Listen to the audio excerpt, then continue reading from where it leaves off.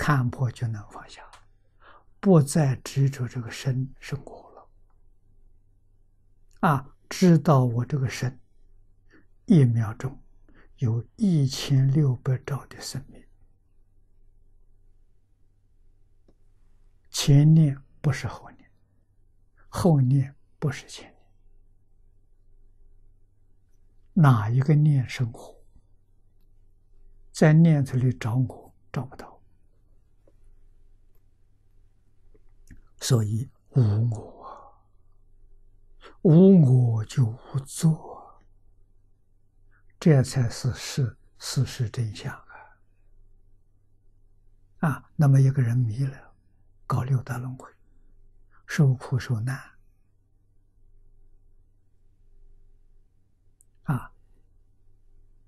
看穿了，简直是一场噩梦，是一场误会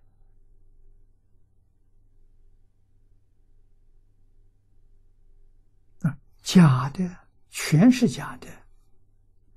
但是这个噩梦他连续做，他醒不过来。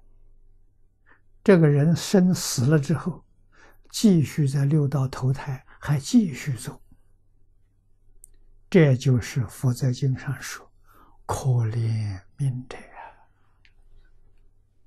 你自己本来是一尊佛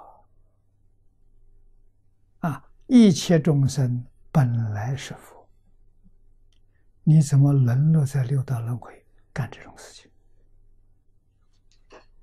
就是为什么堕在噩梦里头，这个噩梦连续不断，永远不会觉醒，这就大错了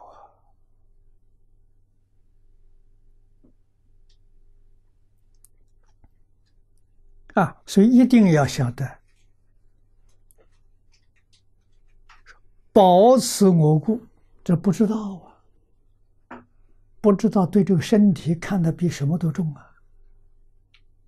跟着这个身体起，身体是假的，跟着这个假东西起来的，我贪，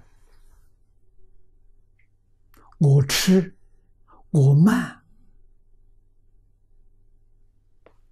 这就贪嗔痴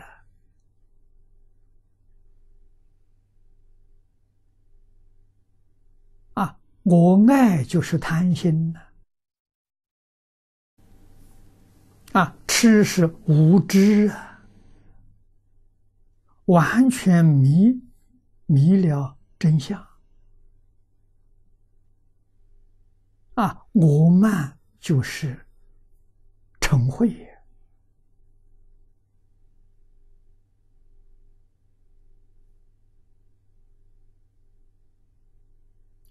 贪嗔痴慢疑起来了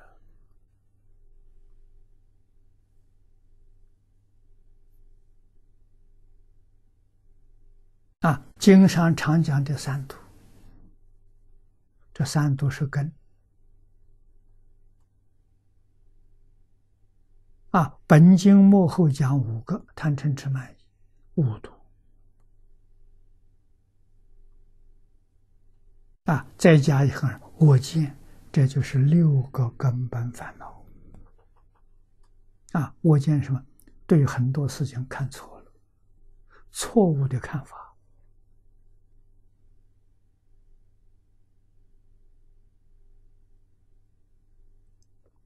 全看错了，全想错了。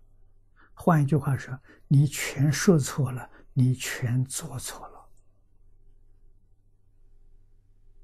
结果这个业的结果就出现六道轮回。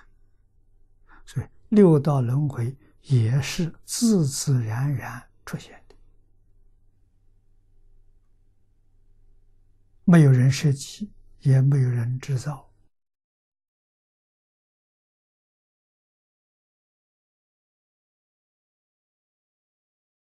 西方极乐世界是阿弥陀佛本愿48愿，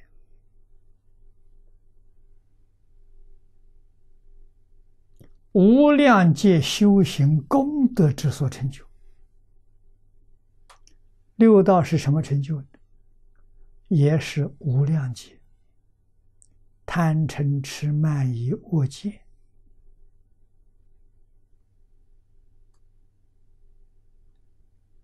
造成恶业的成就，一个道理。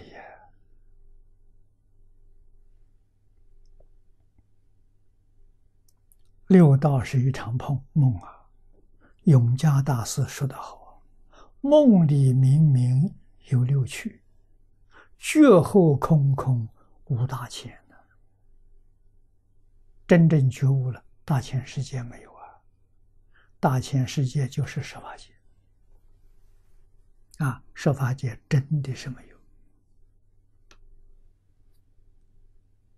啊！迷了才有，觉悟了就没有。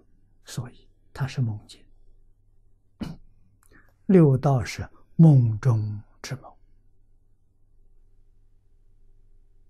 啊！佛总希望我们一下清醒过来啊！清醒过来，你觉悟了，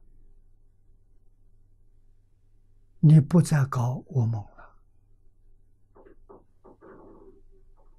了啊！清醒过来是什么境界呢？就是诸佛如来的十报庄严图啊，一般也称它做一真法界，这不是十法界，一真法界啊。为什么说真呢？佛家说真说妄，它的定义很简单，会变的就是妄，不变的就是真。